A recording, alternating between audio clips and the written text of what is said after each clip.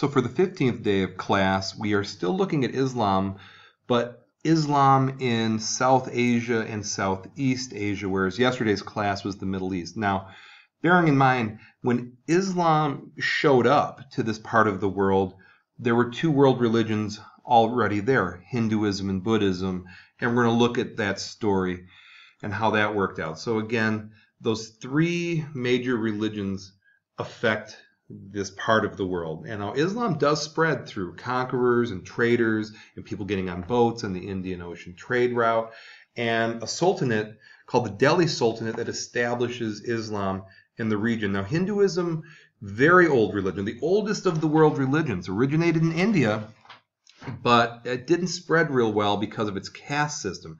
Remained primarily an Indian religion, which it still does today, whereas Buddhism also originates in India, but it rejected the caste system, so it had more of an influence on the region than Hinduism did, okay?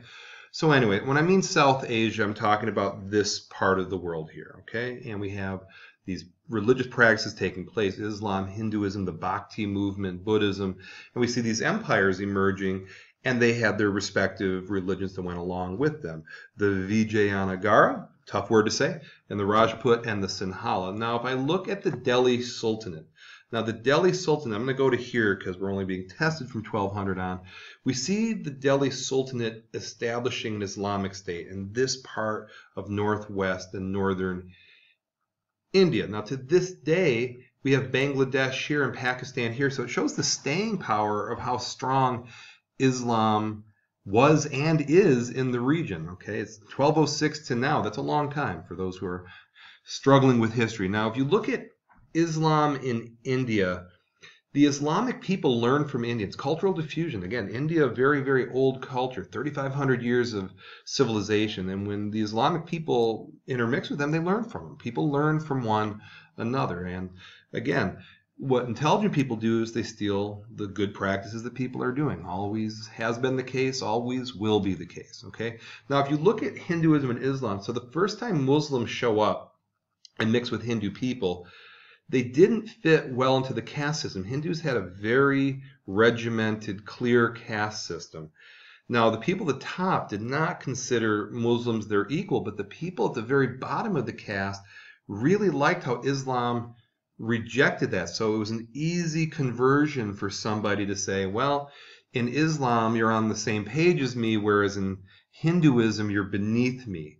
Okay? So they did not blend. They're not compatible. Okay? To this day, there's Pakistan and India for this reason. So if you look at Hinduism, it's open, it's tolerant, but it's polytheistic. Okay? Whereas Islam is monotheistic. You're never going to get over that hump to have a common ground. Hinduism has a rigid caste system. Islam is more egalitarian. Therefore, these are two fundamental differences which is going to be hard to reconcile, and they don't get reconciled historically or presently. Now, this Bhakti movement, which was mentioned in your book, now, bhakti means devotion or devotional love. Now, it emerges in South India a very long time ago, the 7th century. Now, it's a reform of Hinduism that promoted an alternate path to salvation through devotion, not ritual. Now, it became very popular because it empowered those at the bottom of the caste system, and it emphasized the individual's direct connection to the gods. Now, the Bhagavad Gita is one of the central bhakti text, and it's a defining moment in Hinduism today. Real pivotal moment for this very, very old religion, Hinduism. Okay, now the Vijayanagara Empire. This very well may show up on your test, as you can see from the time. So these are the southern provinces, and they unite, okay? Now, very wealthy. Bear in mind, you know, this part of the world has 25% of the world's gems, okay? So they were wealthy. They were in the Indian Ocean trade route, trading with China. Hinduism was promoted. This notion of bhakti was very prevalent right there. And so what we see here is we see it being significant in world history as this empire that transcended regionalism by promoting this form of Hinduism and unifying people. Okay, now the Rajput, they claim descendants from 3 Hindu gods. They became an elite group of Indians who were mostly in the warrior caste. Now, they never unite into one large kingdom because they're very loyal to their clans. But we have these Rajput kingdoms, and this is kind of the military side of things. And they prevented total Muslim conquest. So as Islam is spreading, it hit that wall where it didn't spread any further, okay? And India, even when Alexander the Great showed up a long, long time ago, they were able to stop them. So India's always had a history of, military might, and the Rajput, in a sense, were the people that allowed India to remain Hindu, or portions of India at the time, what we consider modern India. Okay. Now the Sinhala dynasties, these are talking about this teardrop-shaped island southeast of India, Sri Lanka. So the Sinhala monarchies refer to these kings of Sri Lanka. Now it was a monarchy with absolute power, and Buddhism gets introduced. Now Buddhism became the prominent religious practice on the island. Okay, so what's happened here are these three religions on the Indian subcontinent are taking their geographic areas, and they've remained pretty well. Now, if you're absent, which is probably the only reason you're watching this, at this point in class we said, what are some major empires in South Asia and some facts, just to review what we've done. Okay, now if I look at Southeast Asia, which is this part of the world, again, here's Islam, Hinduism, Bhakti movement, Buddhism, and we see more empires and kingdoms. The Khmer Empire, the Srivijaya Empire, the Majapahit Empire, and the Sukhothai Kingdom. Okay, I probably mispronounced at least one of those. Okay, but anyway, when you look at Islam in Southeast Asia, you can see it spreading. Okay, and again, with this Indian Ocean trade route, they're interacting with these people, and the coastal cities, the ones doing the most business, were the most receptive to Islam. And to this day, it's a mixed bag in Southeast Asia. For instance, Indonesia is Islamic and some places are not. But if you look at Buddhism versus Islam compared to Hinduism versus Islam, Buddhism is very open, tolerant of other religions. There's multiple forms of Buddha, whereas Islam is monotheistic. So again, you have that division there. However, in Buddhism, they have the belief that all are equal and renounce the caste, and same with Islam. So on a very simple level, when I take Hinduism versus Islam, it's 0 for 2. And I take Buddhism versus Islam, it's 1 for 2. So it was a little bit, a little less contentious than Hinduism versus Islam. Now, Buddhist monasticism, you've heard of a monastery, is a form of Buddhism that gains legs during this time. Now, it's important to world history because it helped Buddhism spread from India to Southeast and East Asia. And these Buddhist monks are teachers. They live very simple, very ritualistic, regimented lives. And they show the people how to lead a Buddhist life. So similar to the ulama to Islam, these monks become instrumental to Buddhism in its spread. Okay.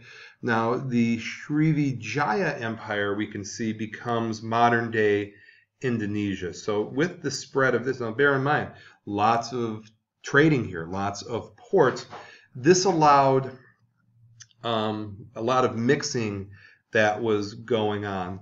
So what we see here would be heavily Buddhist. Popular form was this,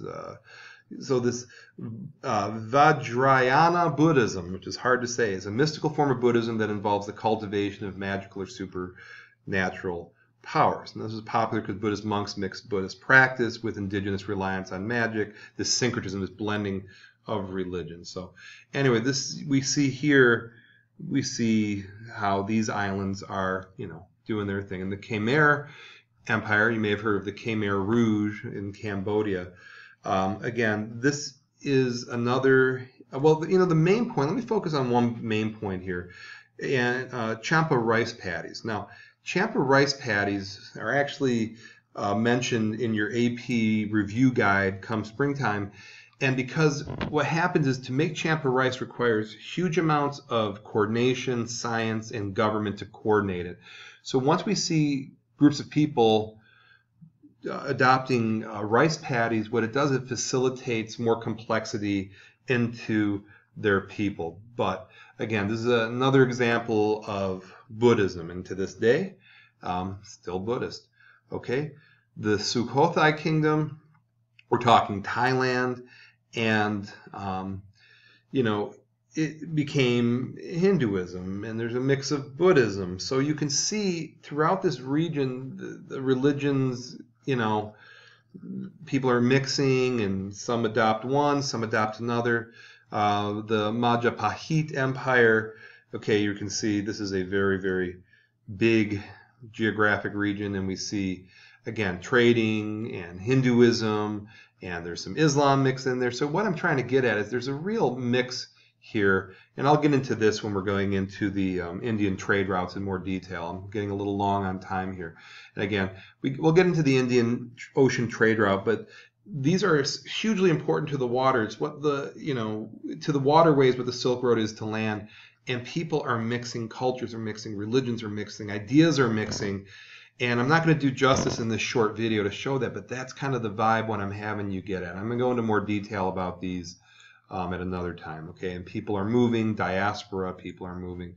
Okay, so we ended class with more of a role play. So I wanted you to kind of walk in these people's shoes and imagine you're a trader in India. How do you feel about Islam? Are you interested in it? See what you can come up with. Imagine you're an aristocrat in India. Do you like Islam? Are you interested in it? Explain. And imagine you're a trader in Southeast Asia. Do you like Islam? Are you interested in it? So this is the application of what I hope you learn through class and through books and that kind of thing. So if you are absent, if you want to take a stab at these, I would appreciate it. And I appreciate you watching, and stay well.